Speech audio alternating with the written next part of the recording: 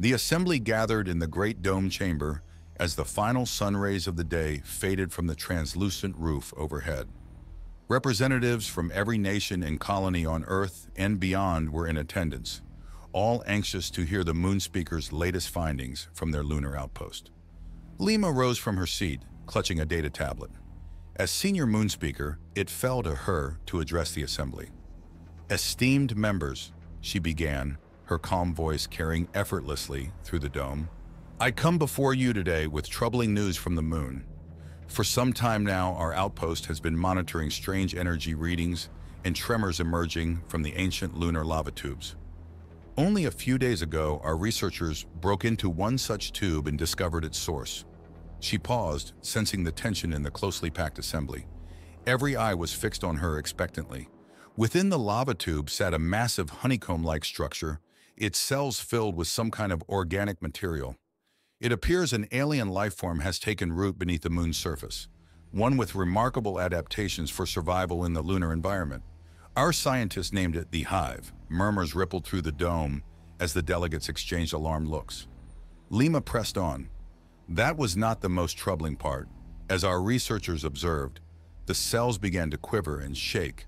Creatures began to emerge, strange insect-like aliens with pale, chitinous exoskeletons. They were clearly awakening from some kind of dormancy.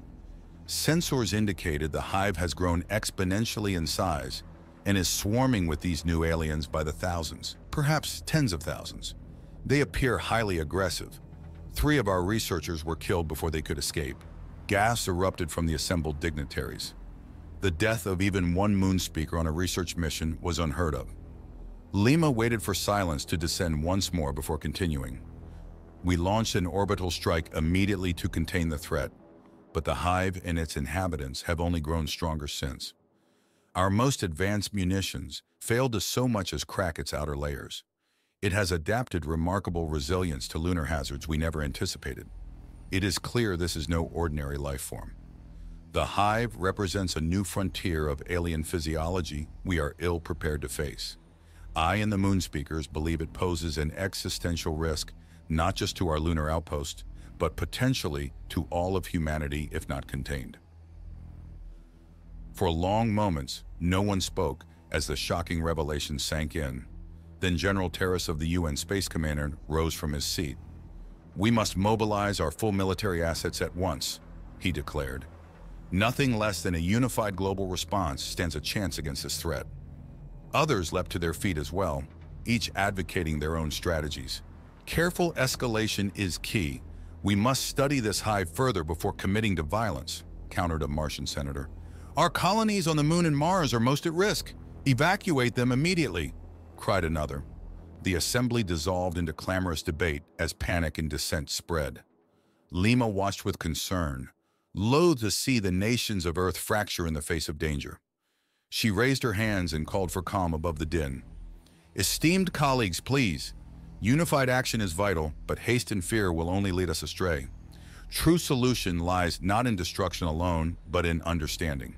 With care and wisdom, humanity has faced every challenge the cosmos has thrown at us. This will be no different." Her words cut through the noise, reminding all present of humanity's resilience through the ages. Gradually, order was restored. "The Moonspeakers will redouble our research," Lima continued. "With your support, we will unlock the Hive's mysteries and find a solution that need not come at the cost of life. There are always alternatives to violence, if we have the courage to seek them. Have faith in each other and in the spirit of ingenuity that defines our species." The assembly fell silent, reflecting on her message of hope. After a long moment, General Terrace spoke again. "The Space Command stands ready to aid the Moonspeakers in their efforts, with resources and personnel at their disposal. Our aim is containment and understanding, not destruction, unless there is no other choice." Murmurs of agreement arose from others. The Martian senator nodded. "You have the full backing of our scientists as well. Together, humanity will solve this challenge." Lima bowed gratefully to the assembly. Though danger loomed, she took heart in the enduring cooperation between Earth's nations. With care and wisdom, a peaceful solution could yet be found. Deep in the underground lava tubes of the moon, the Hive stirred. Its chambers pulsed with a strange bioluminescence as billions of the worm-like aliens swarmed within, tending cell after cell in a hive mind of singular purpose. They had slept for eons, waiting for the primordial magics that suffused the icy satellite to awaken them once more. Now their ancient song echoed through the rock, a chant as old as the moon itself. Hungry, grow, multiply, feed. Their song summoned more of their kind up from the depths, drawn inexorably to the hive where they belonged. There was life above on the surface, a potential new source of nourishment to slake an appetite as old as the stars. Sensoria embedded in the rocky walls assessed this new element with dispassionate analysis. The aliens were strange and myriad, some like nothing encountered before in the hive's long memory. But all living things were simply patterns to be decoded and assimilated if need be into the greater whole. Adapt or perish, such had ever been the way of things. A new note arose in the song, one of calculation and promise. Evolve, adapt, endure, consume. On the ancient lava plains of the moon, the hive's song was carried far on whisper-thin tendrils, creeping into crevices and fissures without. Its message was etched into the very bones of the satellite itself, all according to the grand design, all fueling the impulse to grow, to spread, to swarm ever outward. Back in the domed assembly chamber, discussion raged on long into the lunar night. Strategies were debated and discarded, simulations run, potential first contacts role-played. From a viewing niche high above the throng, Lima watched with pride as humanity's greatest minds put faction aside and joined forces against the emerging threat. She believed, as surely as the tides, that their gifts of compassion and fellowship would prove stronger than any hive's instinct to consume.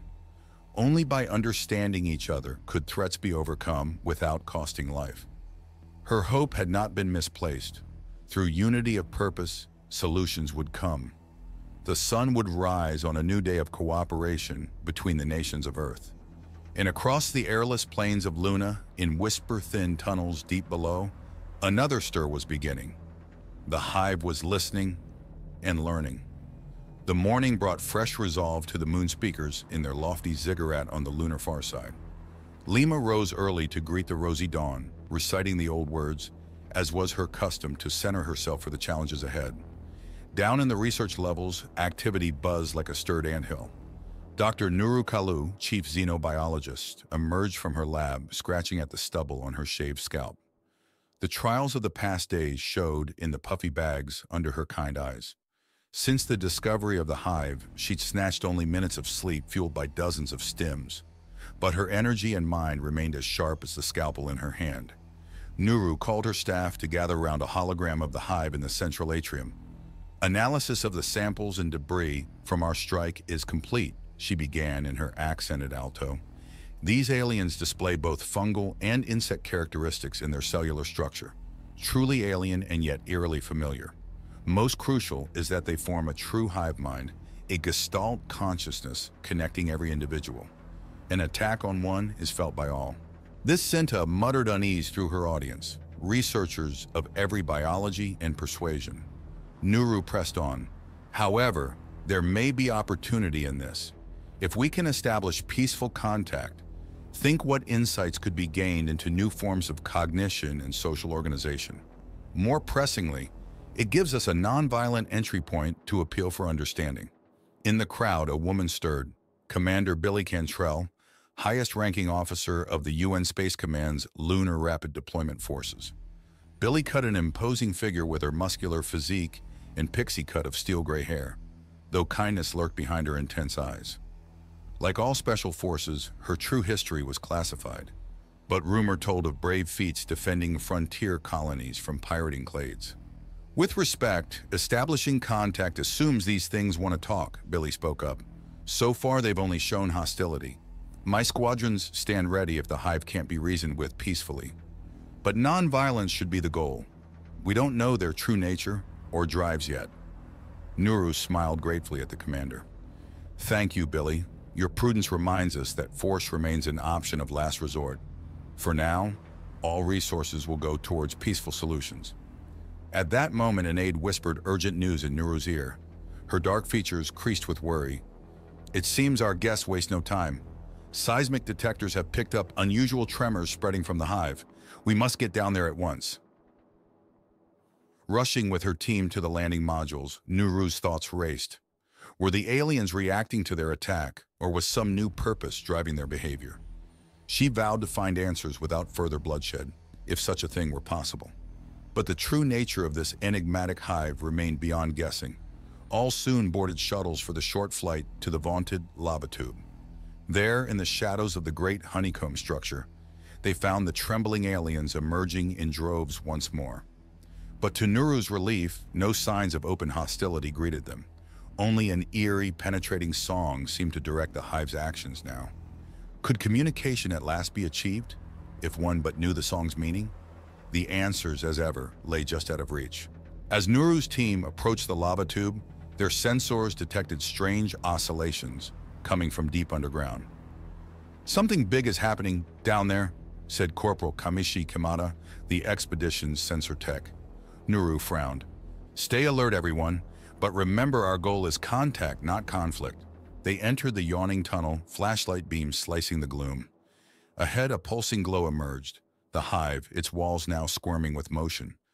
But what drew the eye were towering structures taking shape amidst the aliens. Honeycomb towers stretched towards the surface, sprouting like improbable mushrooms all around. "Incredible," gasped Nuru. "They're expanding their hive at an exponential rate. But to what end?" Her question was answered as the song grew deafening, rumbling up from the planet's marrow. The towers grew, each a translucent pillar stretching 50 meters skyward now, and within their glowing cells, shapes were forming, vague humanoid silhouettes built of the same ichorous biomass. Nuru reeled in shock. "They're constructing bodies, cloning themselves to infiltrate the surface." At that moment, one of the towering shells cracked open with a wet rip. A glistening figure stepped forth, 10 meters tall and taking its first lurching strides. Its features were only roughly humanoid, all spindly limbs and bulbous senses, but its purpose was unmistakable. "Evacuate!" cried Nuru, but it was too late. With shocking speed, the lumbering alien smashed aside equipment and crumbled the tunnel walls. Kamishi was crushed under falling debris with a sickening crunch. Enraged yet disciplined, Commander Billy drew her force lance. "Non-lethals only, people, but protect yourselves." "Nuru, get to the shuttle now." But the scientist refused to retreat while mysteries remained. She stared, transfixed, as more of the clones emerged, bleating their haunting song. A thrill of discovery warred with horror within her. The clones charged with bizarre grace, skittering atop thin limbs. Billy's squad returned fire with stun blasts, but the aliens' strange bodies absorbed shots with only momentary distraction. "Containment fields now!" barked Billy into her radio. Energy barriers sprung up, caging small packs of the clones, but doing little against their sheer numbers. Some clones ignored the fray, heading for the surface exit with fluid determination. "They mean to seed the moon!" cried Nuru, but she failed to duck a flailing limb, sent tumbling into darkness. Billy sprinted after her mentor, batting aside clone limbs with her lance. "Nuru, hold on!" But in the chaos, both women were separated from the rest. Nuru regained consciousness amidst a landscape of glistening flesh. She was trapped deep in the twisting tunnels of the hive itself, alone but for the probing song vibrating the walls. Clones surrounded her, head cocked in curiosity more than threat. Their song held her enraptured. No longer an intruder, she was absorbed into a fugue of connection, learning their cycles of hunger and growth, their unity through shared memory. The hive's duty to spread, as cells in all life do, and most of all, its alien joy in relentless evolution without end. Nuru slowly emerged from her trance, seeing with new clarity. These were no mindless invaders, but beings following deep biological imperatives as old as life itself. And what threat was a mere bacteria to greater existences? She gently touched the slick flesh of one towering clone. "You mean us no harm. You seek only fulfillment of purpose, as all do. There is another way." Her words were carried upon the song, rippling back to the hive's core. And there, in chambers unguessable, vast faculties realign themselves towards understanding this anomaly called human. Meanwhile, Billy held her own against swarming clones near the tunnel entrance. But plasma rifles and mines were taking their toll, staining the rock with violet gore. "Fall back!" cried Billy as rubble collapsed, sealing the tunnel behind. She was cut off from escape or backup, surrounded in the lamplight with a dozen hissing clones. Her radio crackled. "Billy, it's Nuru. Tell your people to stand down. The Hive wishes parley. I think I have brokered peace between us." Billy gazed dubiously at the creatures watching her with too human interest. But she trusted Nuru with her life. "Stand down, squad. Mission accomplished, it seems." A profound song echoed from the tunnels then, one of greeting and apology. The clones withdrew respectfully as Nuru emerged, unharmed, from the gloom. A new day was dawning on the moon. Word of the truce spread fast across lunar comms. At the moon speaker's ziggurat, Lima wept with relief upon hearing Nuru contacted safely. But celebrations were put on hold as more disturbing news arrived. A clone seeding party had reached the near side, wreaking havoc amongst automated mining outposts. Sensors showed the creatures absorbing solar radiation, mutating at an alarming rate. Their song carried a new note of madness and hunger unrestrained. Something had gone terribly wrong with the Hive's evolution. Billy and Nuru raced to the scene, touching down amidst smoldering machinery. Clones, several stories tall, now rampaged, smashing tunnels and crushing bots beneath taloned limbs. Their flesh boiled and ruptured with each change. Nuru stared aghast. The Hive assimilated too much too fast. Its evolutionary programming is spiraling out of control. "We have to stop this, for everyone's sake." She opened communications, pleading in the Hive tongue for reason. But the clones only responded with maddened screams. Their connection to the greater whole had frayed into chaos. Billy brought her squad up in tactical formation. "Non-lethals have failed. New mission, containment and mercy killing if needed. Nuru, get to safety. This is our realm now." The scientists retreated regretfully as war broke out across the plain. Billy's fighters targeted joints and sensory clusters, systematically dismantling the rampaging clones. Plasma pulses flashed brilliant blue against the black sky, but the abominations regenerated quickly, mutating anew with each fall. Limbs multiplied into thrashing pseudopods, while chitin plates formed bizarre armor. Billy found herself desperately trying to put down friends instead of foes. A larger clone appeared on the ridge above them, eyes blazing and maw gaping wide. From within that rippling gullet bloomed an impossible flower, sucking atoms from the void to fuel further chaos. "Scatter!" But Billy was too slow, enveloped as the thing spewed forth a superheated filament net. She shuddered, feeling her biosuit evaporate while flesh and bone crackled beneath. As darkness claimed her, a song pierced the screams. Radiant notes of a bittersweet hymn, bringing coherence where madness once ran riot. The maddened clones froze, then collapsed as one, as the song asserted harmony over dissonance. When Billy awoke on a med table, her blistered skin already regrowing thanks to miracles of therapy, Nuru sat holding her remaining hand. The Hive regained control. Its evolutionary imperative has shifted, shall we say, into more cooperative realms thanks to our insight, and weakly Billy grinned. "Good. Wouldn't want them outdoing humanity at our game. We're still champs at blowing shit up." Nuru managed a watery chuckle, squeezing Billy's fingers. "Rest now, brave one. Peace has come. Though the road was rocky, you did well." In the months that followed, humanity's understanding of the Hive deepened by leaps. Where its song once alarmed, now it soothed, an enduring reminder that alien need not mean enemy. Colonists strolling the Maria sometimes heard lonely notes carried on solar winds, a bittersweet reminder that even invaders sought only life and purpose in their way.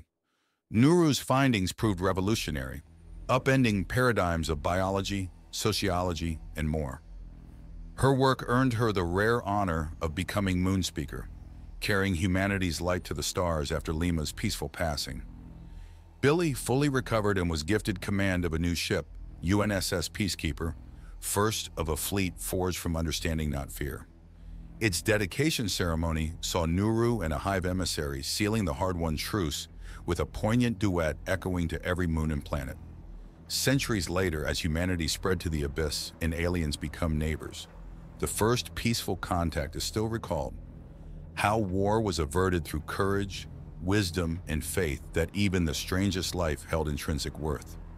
The truce endures to this day, an ever-strengthening bond between species once poised for extinction of the other. From crisis came not just survival, but fellowship. And on the moon that witnessed it all, echoes of song remain. 2 centuries later, Captain Sanda Liao strode the corridors of the Peacekeeper, pride warming her heart as lunar settlers and Hive drones mingled freely below. So much had changed since the fabled events her lineage remembered. A priority message flashed. The Luna colony on Farside had lost contact. Sanda altered course, anxiety gnawing her gut. Surely this remote outpost suffered only a technical glitch. But Luna's frontier history bred caution. Arrival showed her fears were well placed. The sealed domes lay dark and silent, pressure suits strewn about the excavation site like discarded shells. Sanda rallied security teams to sweep the tunnels. Subterranean shafts once dug to unlock lunar mysteries now seemed ominous as Sanda's lights cut the darkness. Her suit sensors picked up faint life readings ahead, hastening her steps. A gruesome scene awaited. Colonists in pieces, blood spattered across strange hieroglyphs scrawled upon the fractured basalt. But no visible assailants remained. Sanda grit her teeth. This was no accident. Someone or something wanted access to these tunnels badly enough to kill for it. Her crew examined the macabre writings with a mix of dread and wonder. They resembled no known language, yet subtle familiarities hinted at darker kinship to the old songs. Overhead, a flicker disturbed the gloom. Flashlights don't flicker like that. Sanda narrowed her eyes, raising her plasma pistol uncertainly. Dim shapes detached from the shadows. Floating spheres, studded with gleaming orbs. The spheres emitted eerie keening that crawled Sanda's veins with ice. Her suit speakers translated haltingly. "We come in peace. We are observers."